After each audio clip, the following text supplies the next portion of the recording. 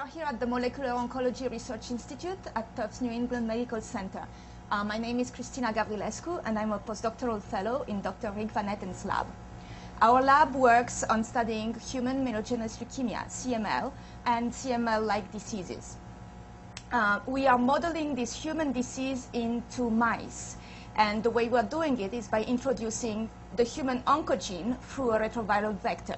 So the first thing to do in order to introduce this human oncogene into mouse cells is to make the virus itself. The next thing to do will be to actually titer the virus.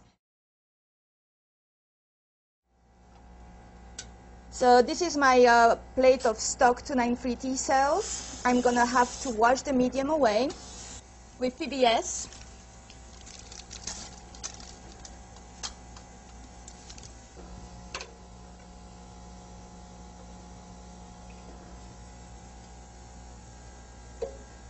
T cells are adherent cells, however, they are not super adherent, so every movement has to be quite gentle.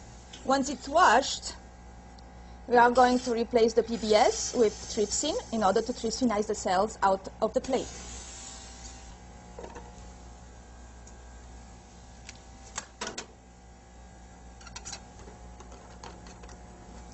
We need to place the plate back in the incubator for about 3 minutes.